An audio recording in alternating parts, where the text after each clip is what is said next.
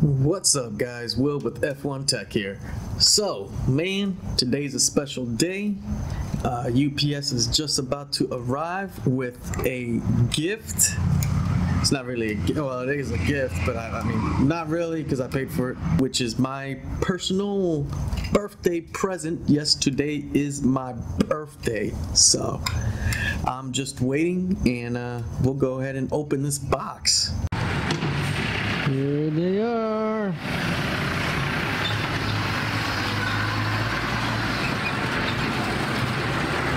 Huh? You got a second one. This one here? No, this is my second time this is coming. That time it got damaged. What was damaged? Yeah, it was like off the pallet and I guess it fell here. I brought it inside and I opened it. There was a crack on it, wouldn't turn on. No shit.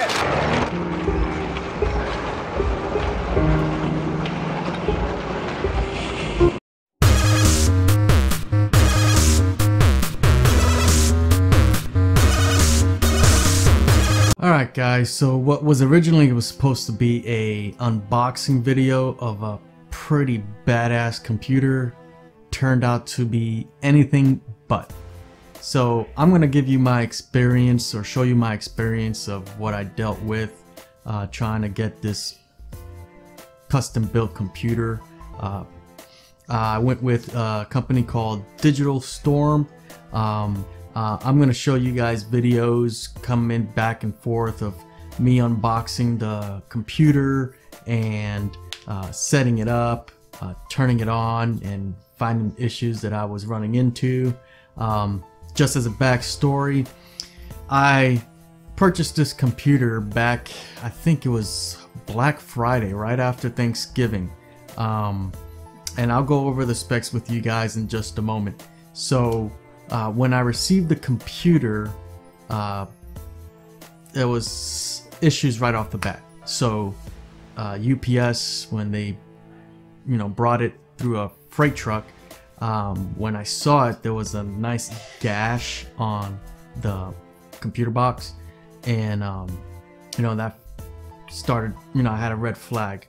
When the guy opened it, the back door, I saw the computer laying flat like it had fallen.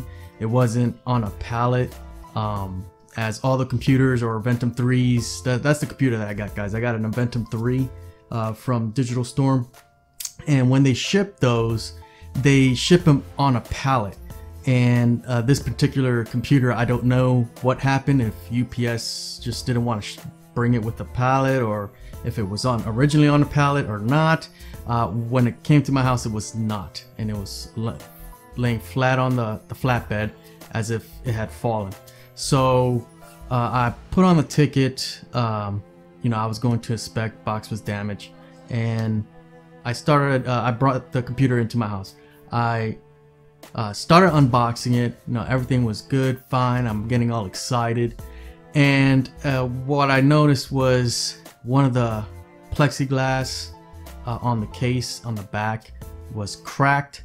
I can only assume that happened during shipping, and I was just, at that point I was like, man, come on.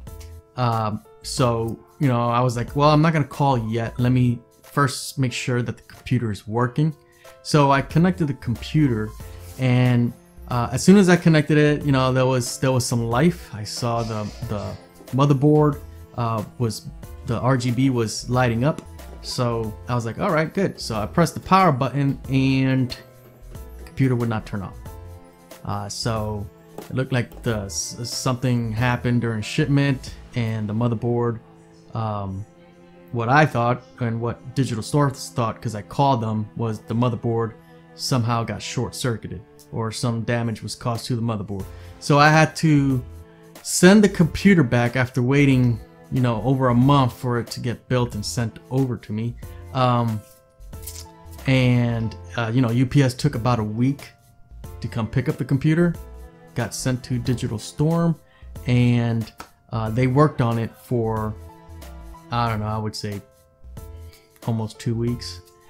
And it was my birthday coming up pretty soon, and I asked if they would have it done before then, and Lord and behold, you know, it went through their processes.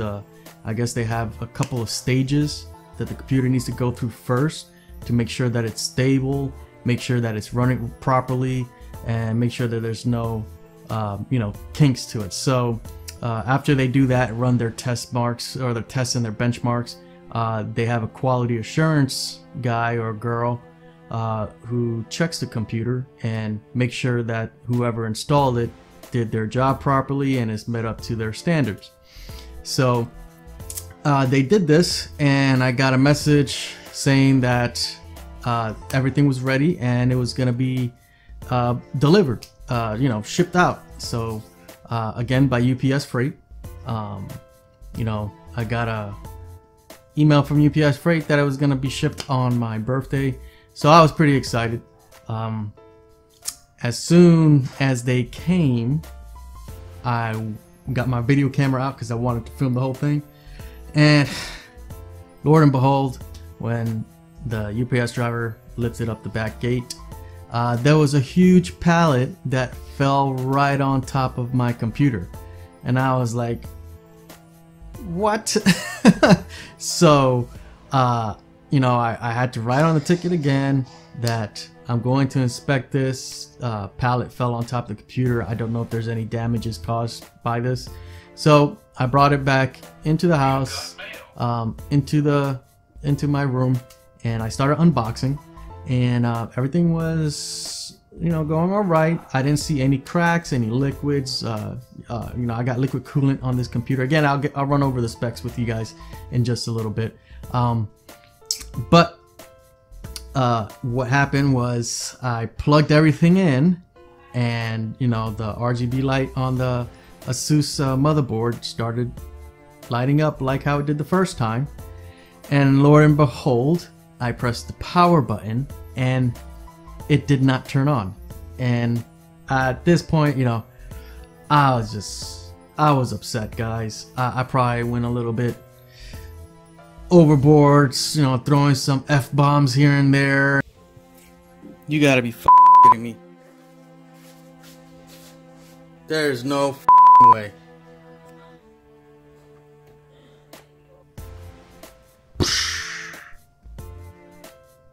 So what I did next was call Digital Storm. I talked to a guy, or I believe his name was Steven, and you know, I told him right off the bat that I was trying to stay calm because of the situation that I was in, and you could tell that he became a bit defensive at that point. Like, you know, I told him I wanted a refund. He was like, yeah dude, whatever. Like, that's how he was speaking. It was kind of like unprofessional a bit, but whatever, you know.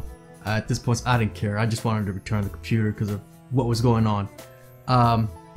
One thing I will give to this guy was that he was persistent on wanting to try and fix the problem and see if we could troubleshoot the situation.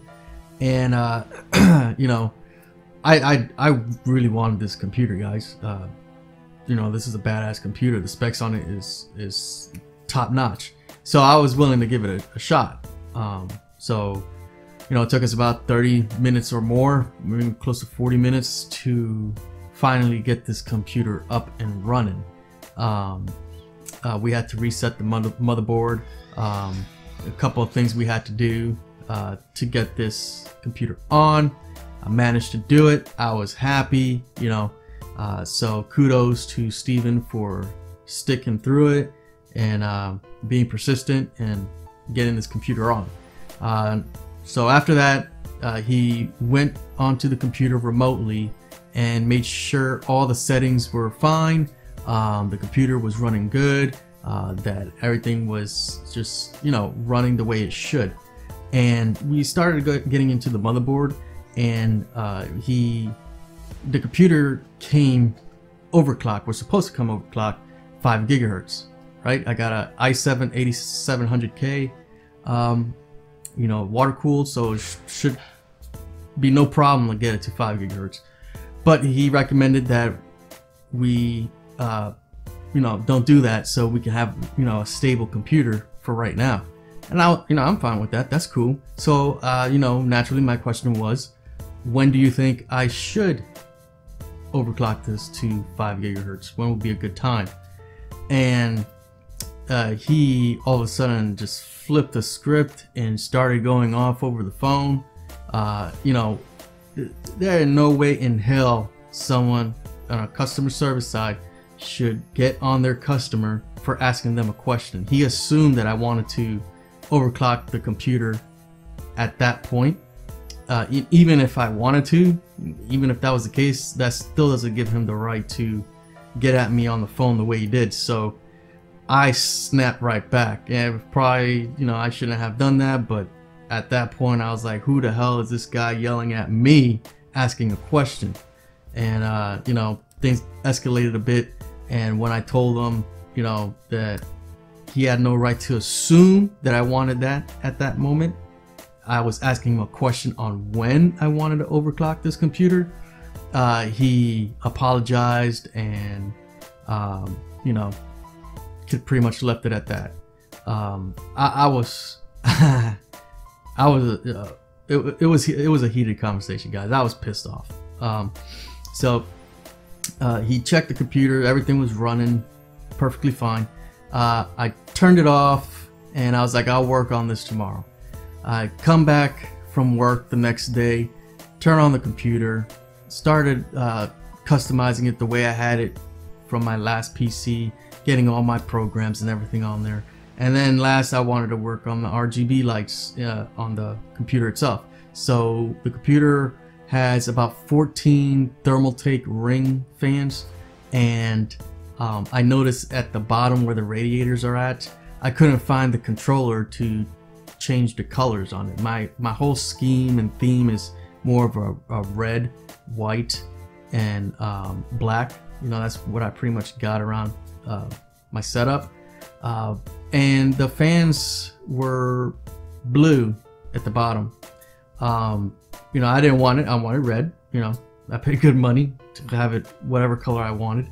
And I called Digital Storm, and they told me that the controllers are usually placed on top of the radiator. If I just open the grate and look on top, I will see the controller for the fans. So I did that, and no controller. So I'm looking all over. I'm just trying to follow the fan where the wires are going, and I see that it's behind the radiator. So the only way I can look there is if I unscrew the front panel and unscrew the bottom 140 millimeter fan, and Lord and behold, I'm looking through and poof, there's the controllers. However, it's right when at the front there's tubing that connects the two radiators together from the two sides, and then tubing that goes from the radiator to the pump, and the controllers are behind that, so you can't get to it. So I got a coat hanger, and I was able to reach it and press the buttons with the coat hanger. Controllers are messed up, won't change colors, won't speed up the fans. You know, there's no adjustments. I can't do anything. The buttons aren't working. So Digital Storm, to compensate, gave me a refund on the fans itself. They sent me a what is it? A 2 terabyte hard drive, Seagate hard drive, just a regular hard drive, and 6 months warranty as compensation. Personally, I think I should have gotten a little bit more considering what I went through and how much I paid for this computer, but whatever. So I took it, you know, I took that deal. I said, all right, whatever. I'm not gonna return it. I need a new computer. The reason why I got this made was I've never done a water-cooled computer or water-cooled system. You know, I'm a complete noob when it comes to that, and due to the whole crypto mining craze and how difficult it is to get a good price on a GPU, I decided to go with company, and you know, I went with Digital Storm. You know, the whole thing with me trying to do it was, if I paid all that money to install the GPU, CPU, and try liquid cool and all that components, all those components, and I mess up, then all that money down the toilet. So I went with Digital Storm, and we'll go ahead and read out the specs. Alright, so the computer, you know, I paid for the exotic paint finish so it could be pure white. The processor is an Intel Core i7-8700K at 3.7 gigahertz. Motherboard is an Asus ROG Strix Z370E gaming. Wi-Fi Intel Z370 chipset. Let's see, our system memory 32 gigabytes, DDR4 3000 megahertz. Digital Storm Performance Series set. I got it for my power supply, 1000 watt EVGA Supernova G2. Let's see, my storage, I have one 500 gigabyte M2 960 Evo NVMe Express SSD card for storage. My second set is a 3 terabyte Seagate HDD drive. I have two SSD Samsung 500 gigabyte SSD drive. Let's see, my graphics card, I have two SLI Dual GeoForce GTX 1080 Ti 11 gigabytes. My cooling is a H20 Hydrolux Pro Exotic Custom Cooling System for 2 graphics card and his CPU. My tubing is hardlined with red custom liquid cooling. My chassis fans, again, are those Thermaltake Ring 14 RGB fans. I have internal LED lights. My CPUs was supposed to be overclocked to 5 gigahertz. Graphics card is overclocked, and there we have it. So, you know, all in all, I am happy with the computer that I have right now. Minor the whole crap I had to deal with. I'm gonna say I'm probably in the minority when it came to the issues that I had with Digital Storm. I don't know if there's any guys, if any one of you out there have had issues purchasing from them in the past, please let me know in the comment section down below, because I'd like to know. If I'm gonna give them the benefit of the doubt that I was probably in the minority, a very select few that probably had issues with UPS, with the shipment coming to the house and having a computer that wasn't functioning the way it should function. I do blame Digital Storm for having those controllers in a place where you can't reach them. That's not a delivery issue, that's a quality control issue, which they are supposed to have their own inspectors checking whoever's installing for issues just like these, and they messed up twice, or they missed it twice. So that's on them. Everything else, you know, I could point the finger at UPS. So, you know, it is what it is, guys. Again, I'm happy with the PC that I have right now. I'm having fun gaming. I'm having fun editing my videos on it. If you like what you saw, please hit that subscribe button. Don't forget to like and comment down below. And I'll see you all on the next one. Peace.